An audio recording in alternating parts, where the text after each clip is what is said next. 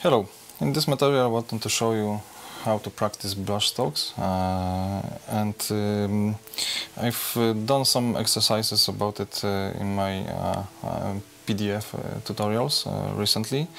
So first of all, the most important part is just practicing a few things. So first thing is just painting with the tip of the brush, so with a very thin lines, something like this. Yeah, and maybe just a little more water. Okay. The secondly is painting with the side of the brush. Yeah, so you can see the difference. Here we cover more surface. Here we cover just small lines, and this is used for glazing on miniatures. So just pushing the brush a little stronger, you cover more surface. If you push a little less, then less surface.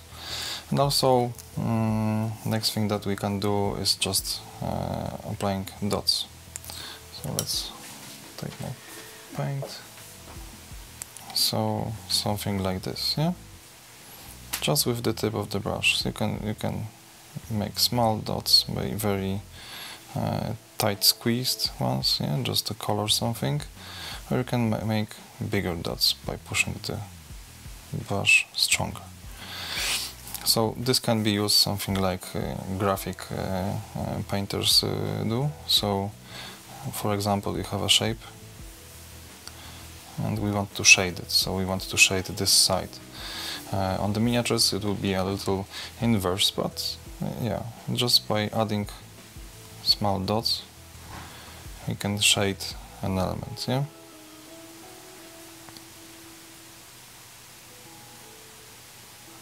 So at first there will be some scarce dots here, yeah. Okay, so here it's lighter, yeah, so it's more bright, but here we can add even more.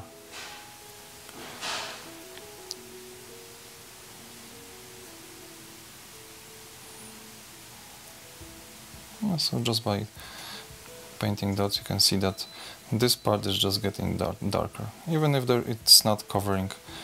So it's used with, such a technique is used with when painting with ink, just to shade something, yeah. So here's the shade, here's the light.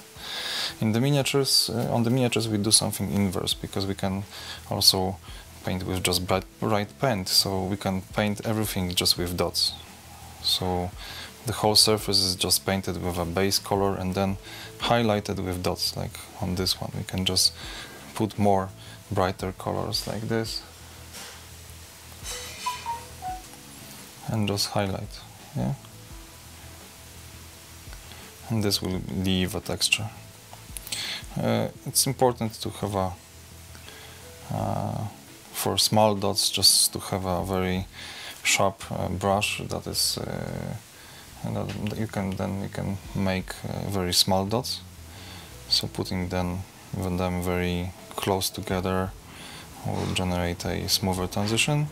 You can of course leave more marks of the dots, maybe bigger ones, push the brush even stronger, but you can also dab a little only with the tip of the brush, yeah, something like this.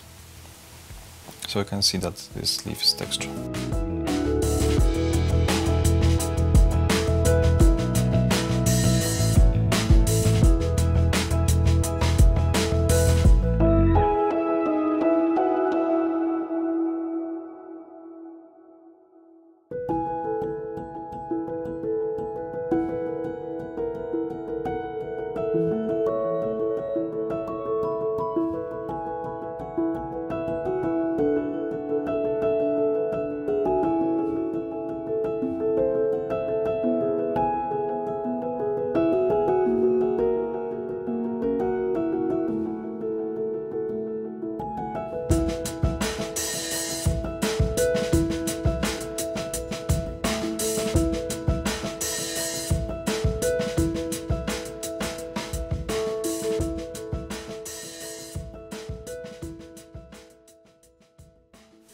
Also, using a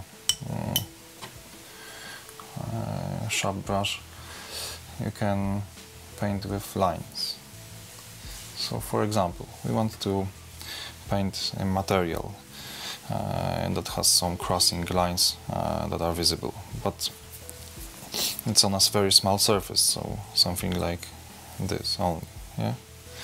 So we want to paint the whole surface with just such lines. Yeah.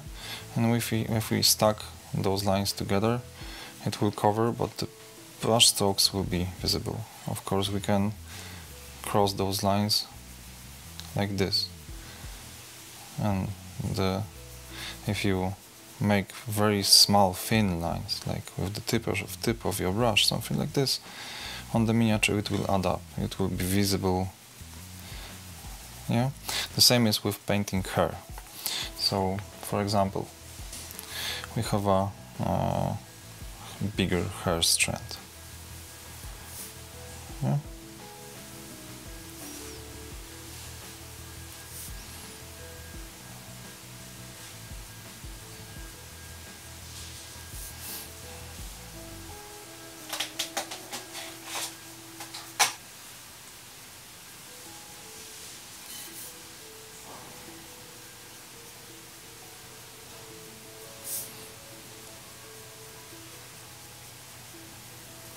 Yeah. So the highlight will be placed here and on the bottom here in this place. Yeah, because here the light falling from above will be reflected from the hair, and hair strands are a material that is glossy, so they will reflect a lot of light. So you can just paint it like this, and all the time, just all the time, paint it with lines. If the miniature has sculpted hair, sometimes the strands are very thick, just like noodles, but just ignore the sculpt and just paint with brush strokes. The structure will add up,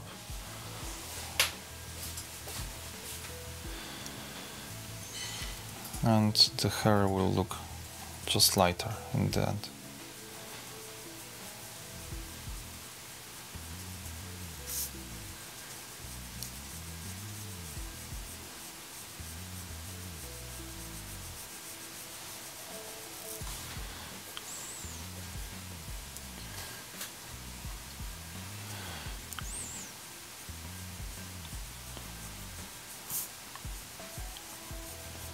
Just with the tip of the brush.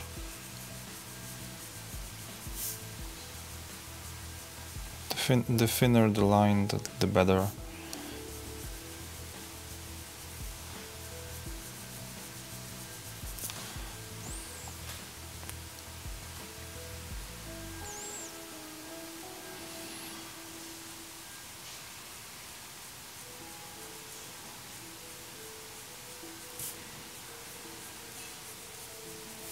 So make such exercises just to practice on a piece of paper. Just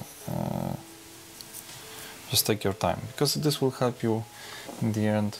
Even when painting a miniature, you can paint everything. Just think about the texture of the element you are painting and just use brush strokes just to accent it. Just add something new. And if you look at materials, just using such lines gives you the possibility to paint many things. Also using dots, brush strokes. Yeah, this will give you the basic technique to paint every single material. And for me, it's the total basics of just operating with a brush.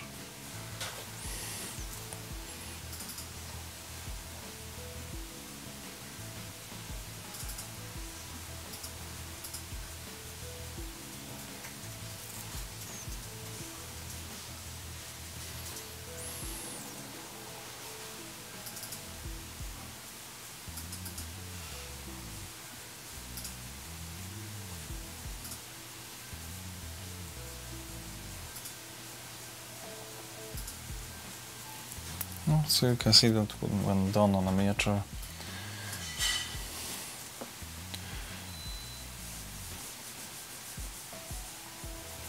this will add a streaky texture to the hair.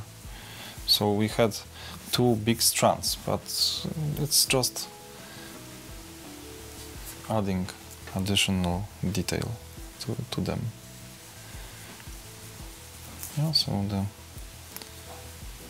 we blended a little. So that's how you can use brushstrokes. Also, you can, and just with lines, you can also highlight, you can shade. So, for example, if we would have an element like this one, so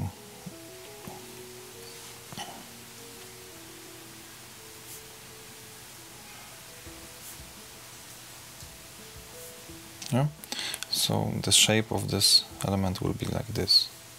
So we can start just by shading maybe this side,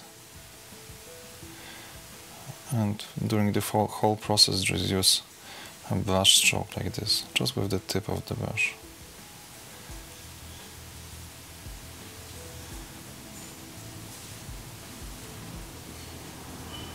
It will leave a mark that maybe the surface is scratched.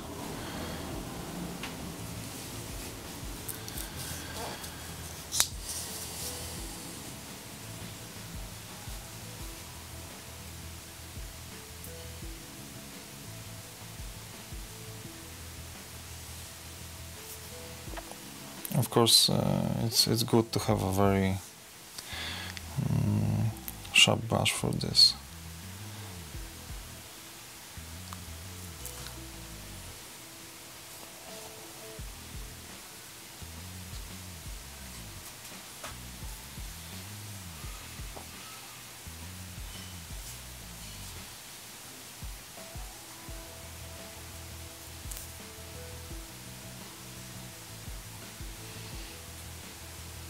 For me, it's very similar to just sketching with a pencil, because when sketching with a pencil, you also can just paint with the side to cover more surface. Also, you can paint with lines. Sometimes you just paint in one direction like this, but if you don't want the streaky texture, then you can always change the direction. So we just can do it like this. You even can just make a constant movement like this. Yes, we can see it colors. It's not you have to remove the brush from the surface. Yeah, so you can see that just adding some different brush strokes that adds the additional detail. Also, it's cool to practice something like scratches. So, for example, we have a shape, a cube. So, if a material is worn,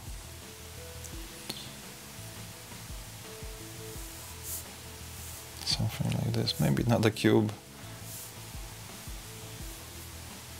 but something similar. Yeah. So, if a material is being maybe worn, it's prone to be scratched. It will be scratched on the edges. So adding small scratches like this one, but close to the edge. Yeah.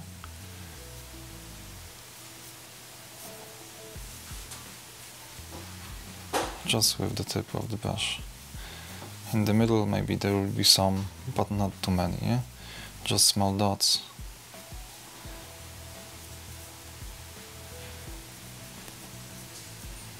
We can change the appearance of this surface, yeah? So it looks more worn.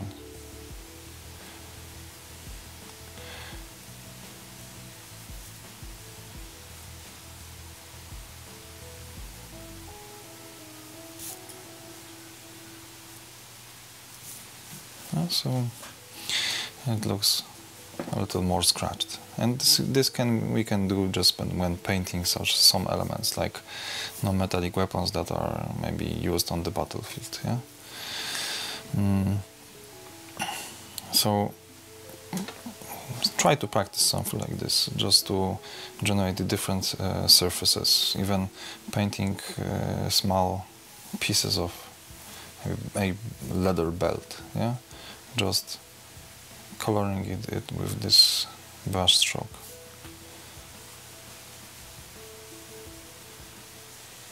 Yeah, so the more color you put here, and then we can add some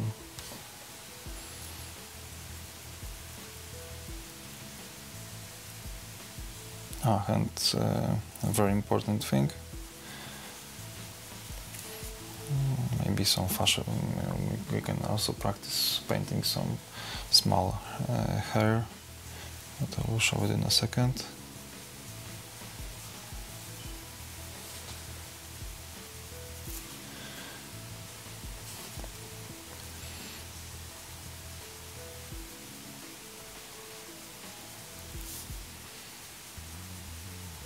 So if you don't change the direction of the way you are painting, you can generate a transition, but it will leave a streaky texture.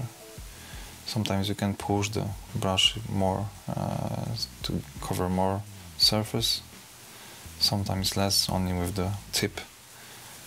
Yeah, this is with the tip, this is with the side. You can see the difference.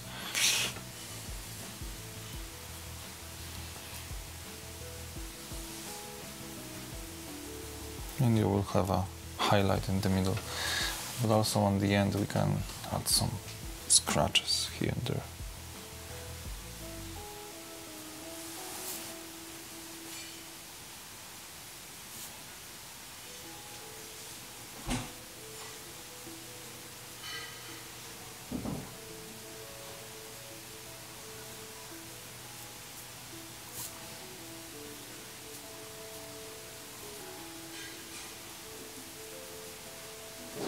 Yeah. So it's more worn.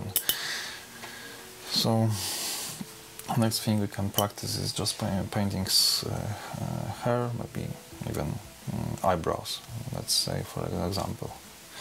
So when painting eyebrows, don't do something like this. Yeah, just painting a line. Yeah, just try to paint them like this, just with small brush strokes.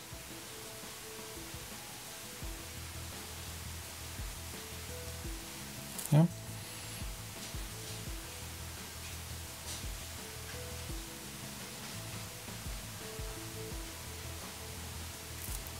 Something like this, yeah. Even if the eyebrow is sculpted, just color it using such small brush strokes. You can paint facial hair like this. Just add one direction, small brush strokes. On a small face it will be something like this, very small, yeah. If there's some hair close to the face, you can paint additional strands just to show that they are combining with the skin.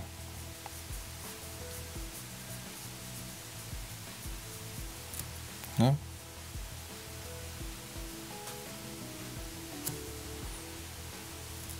Something like this. So experiment. Just bigger surfaces like this, just to color, fill with paint, dots and brush strokes. The more you push the brush, the thicker the line, the less, the thinner.